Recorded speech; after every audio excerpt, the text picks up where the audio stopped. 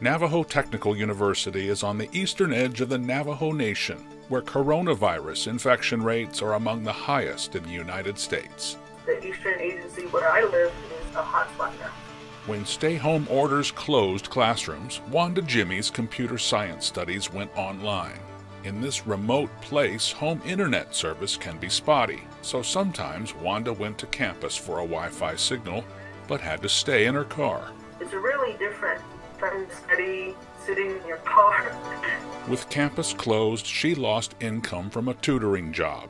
A special grant from AISES helped with household expenses for Wanda and her children. They want to be in school, they want to be around their peers. Our 2020 virtual commencement. In May, Navajo Tech held a virtual graduation where Navajo leaders praised students for achieving academic milestones made more challenging by COVID-19. We are resilient. This setback will not push us further back. Remember our ancestors, those that did the long walk. It's because people like you that persevere, that don't give up, gives us strength. Wanda Jimmy graduated with a bachelor's degree in information technology. Her passion, cybersecurity. It's a goal of mine just to have my degree in computer security.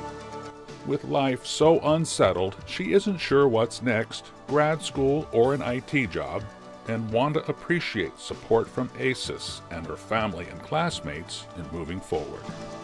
Congratulations, be safe, take care of your families, and remember, be proud.